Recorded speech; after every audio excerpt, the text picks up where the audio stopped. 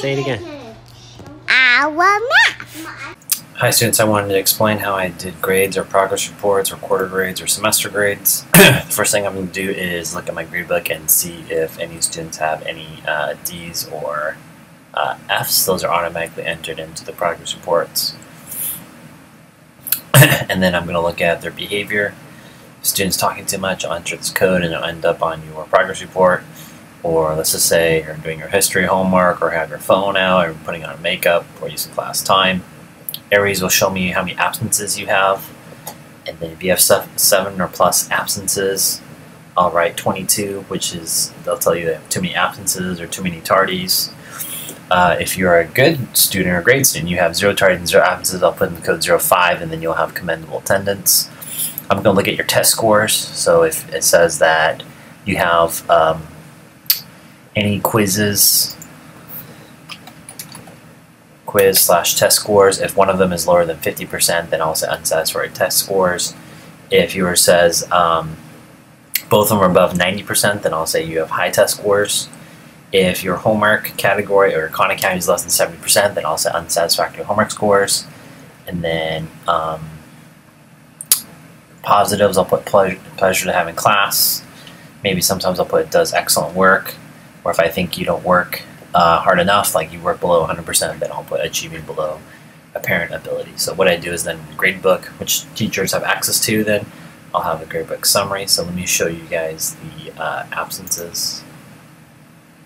Alright, so on my areas side then, students, you'll see based on number of absences and tardies, and what I'll do is I'll just add those up in my head. And then I'll take a look at this next part.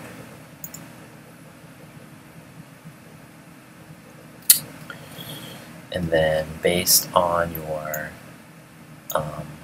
this is from last year, then based on the number of absences or tardies on this chart, then I will give you a grade, or based on your percentages of your homework and quizzes, homework and Khan Academy, I'll give you a work habits grade.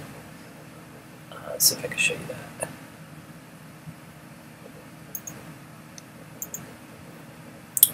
So here then you'll see, this is the beginning of the year, so we haven't taken any tests, but there's your quiz scores, and if I'm looking through, then I'm looking for a student who may have scored below 50%, and then that's when I'll flag it low quiz test scores.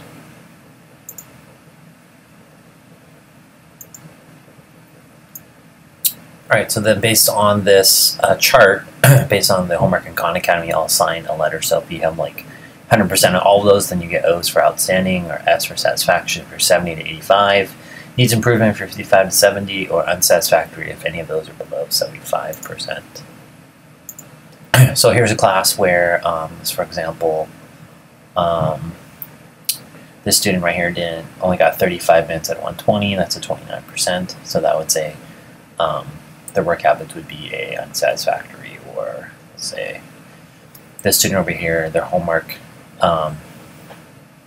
completing your online assignments got cut off, but it's, we have 100%, it's 1200 out of 1200, or 1/4, so 300 out of 1200, that'd be a 25%. Then based on these two scores, A+ or F, I'll take the lower score, and that'll be your work habits grade. Math. Say it again.